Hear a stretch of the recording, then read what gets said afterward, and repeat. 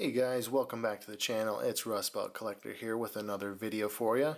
Today we're taking a look at the new McFarlane Call of Duty Captain Price figures, along with a unexpected two pieces, these Soap McTavish figures from Call of Duty Modern Warfare 3. I won't be focusing too much on these two figures. Primarily this is going to be about Captain Price, but I do want to compare the two figures in their articulation because we see a lot of upgrades with this latest wave from this first wave of Call of Duty action figures.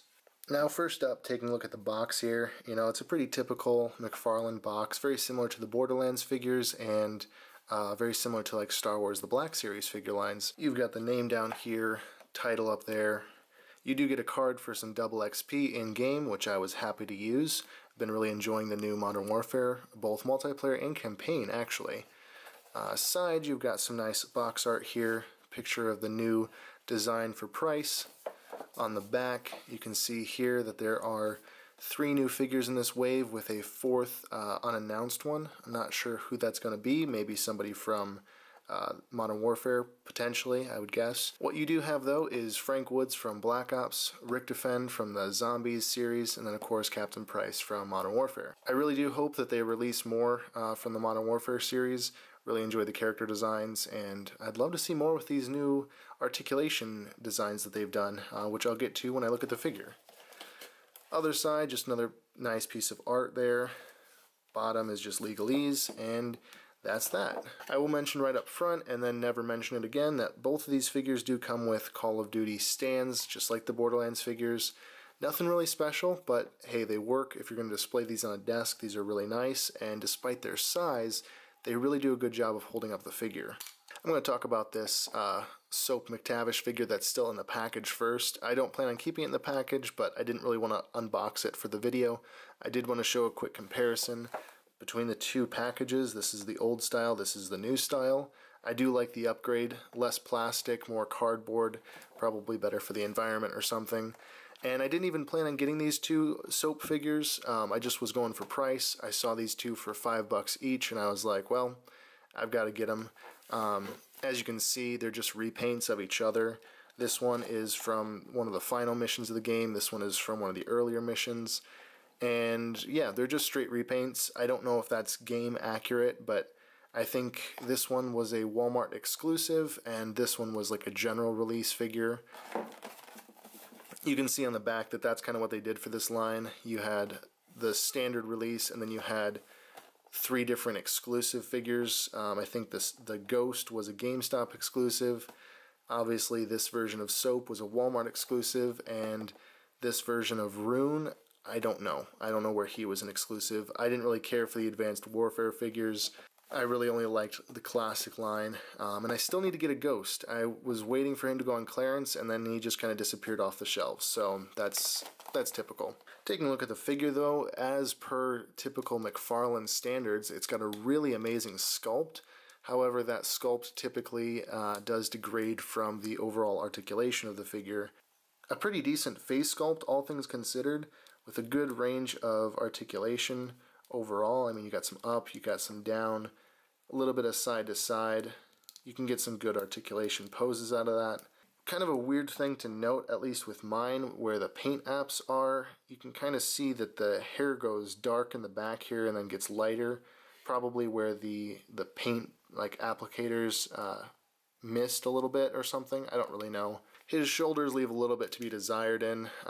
They're kind of droopy to begin with, but then they don't even reach 90. His elbows only just reach about a 90-degree angle. But then he has really nice wrist articulation, although I'm told that these can be very fragile. But you get a lot of up and down as well as a complete swivel there. So really nice wrist articulation, but the rest of the arm just is kind of weak in that regard. He does have a torso swivel, although I don't really think that that's terribly necessary for anything. It is what it is, though. It's nice to have another point of articulation.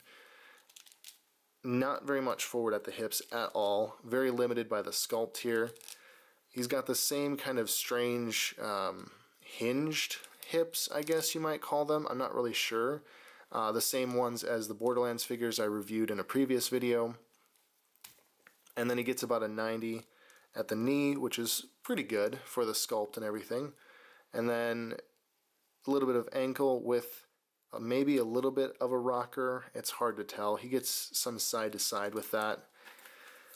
And then of course he comes with this nicely modeled AK-47 from the game.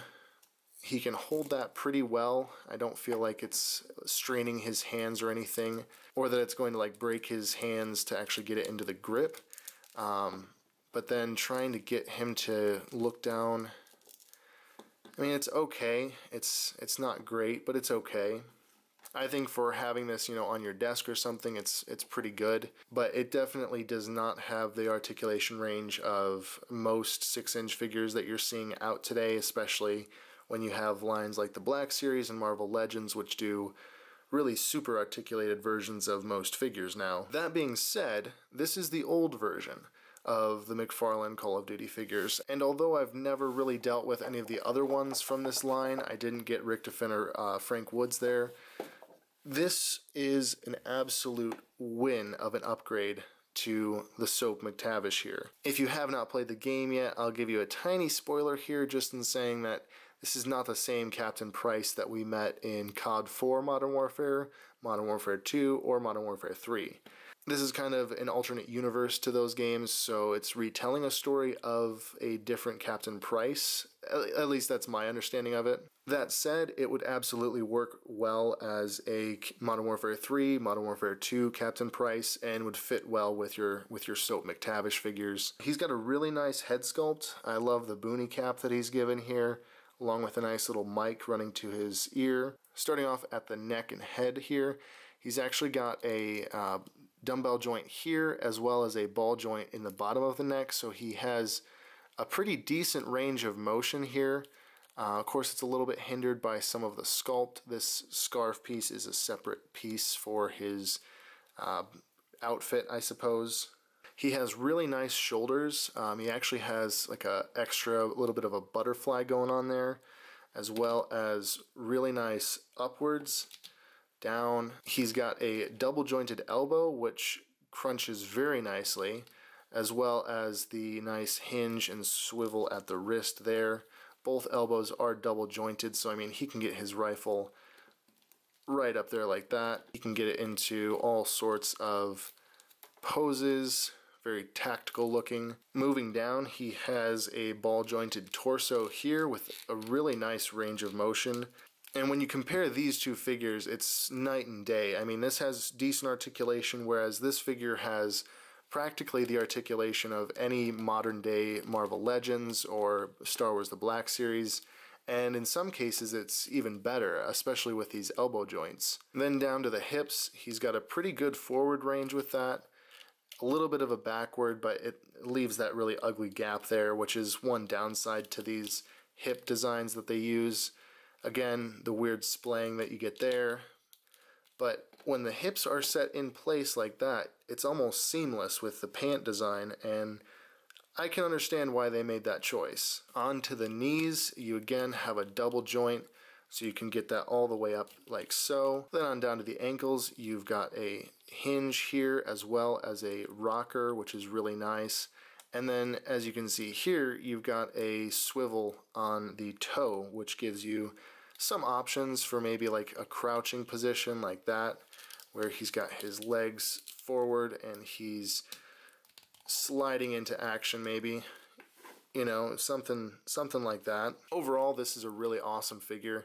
I highly recommend it. It's a great modern military figure.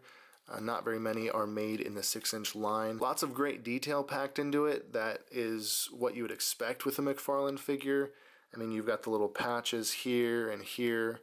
No patch here, but I'm wondering if that might come down the line with maybe another figure or an updated Captain Price where he's got some unit insignia there. Or maybe it's just mine. I'm not sure. But still really good detail on his tactical vest, all the ammo pouches, the radio set, a wristwatch here. It's absolutely awesome, and it's absolutely perfect for Call of Duty. This figure is basically perfect for a Call of Duty action figure or even just a modern military action figure.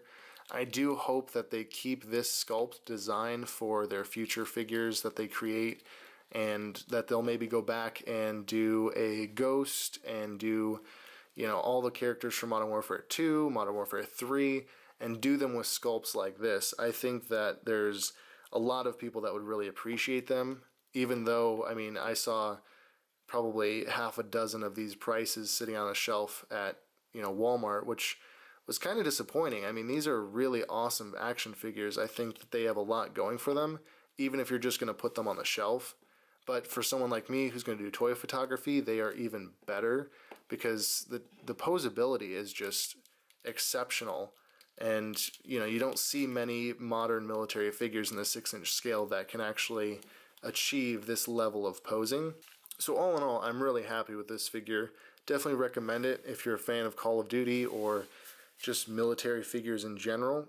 I would still recommend the older Call of Duty figures. I think they work really well alongside like Captain Price and such. However, just be aware that the articulation is subpar and you'll have some issues with that. As far as durability goes with both of these, I haven't had any issues with them breaking or being damaged, but I have heard people say that the older ones can be more brittle or breaking from different things, just use in general, sometimes just trying to put the weapon in their hands.